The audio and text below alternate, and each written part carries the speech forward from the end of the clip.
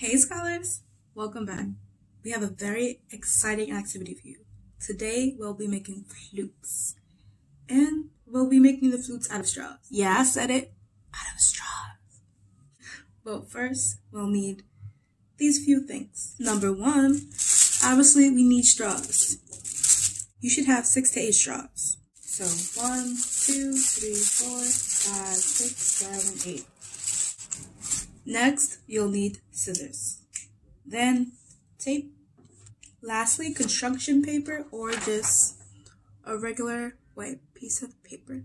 Also, if you want, you could use a ruler.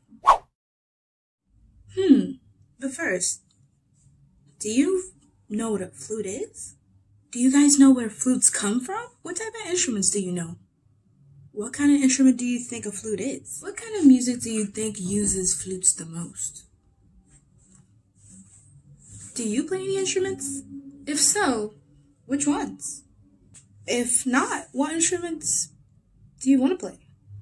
What's the first culture or country that comes to your mind when you think of flutes? Well, according to dictionary.com, a flute is a musical wind instrument consisting of a tube with a series of finger holes or keys, in which the wind is directed against a sharp edge, either directly as in the modern transverse flute, or through a flute as in the recorder. The origin of flutes is debated. More commonly, the flute is said to originate from Germany, but there are also some people that believe it originated from China or from France. And apparently, there was a wooden flute-like instrument found in northern France that dates back to 30,000 years, and it was supposedly carved from bone. However, there are people who say the flute is the oldest woodwind instrument dating back to 900 BC, or even earlier. But this specific flute they speak of emerged from China. So what makes this debate so difficult is that there's so many flutes from so many different places. For example, if this flute was found in China at this supposed point in time, and then another in France at another supposed point in time, and then another in Germany, how do we know which one was first? And how would we decide which flute was the most influential for the modern flutes today? Also, something to take into account is that there's so many different ways to play a flute. For example, flutes are generally played in 2 different positions. One being vertically, like a recorder, or horizontally, which is called a transverse position. So we can't really know where the first flute really came from, considering the flutes that came from those different countries don't look anything alike. And every country has a story from when their flute emerged. But now that we've both answered some of our questions, Step 1. Get your 6 or 8 straws. If you have venti straws, you have to make sure they're completely loose. Just like this. What you should do is line them all up next to each other like so, and they should be even. You try to put it on a flat surface so that they're completely even side to side. now you can grab your tape. So the tape should go all the way around from the front to the back. Now your straw should look something like this.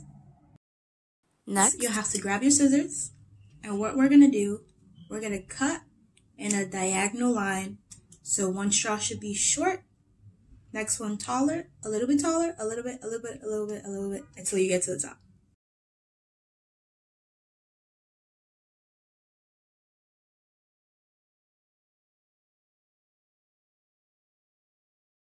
Now your flute should look something like this. So grab a piece of paper. Then you're going to cut the paper into little rectangular strips. How you'll start, you'll fold one little rectangular piece as big as you want, like that. And then you'll keep folding, and keep folding, and keep folding, and keep folding, and keep folding, and keep folding. And then you'll cut out one strip like so. Then what you're going to do is take your strip and put it all the way around your flute until it's really, really tight.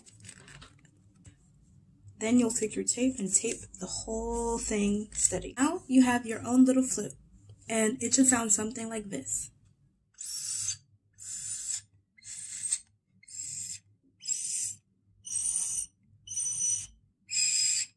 Now I challenge you to play your flute to your favorite song.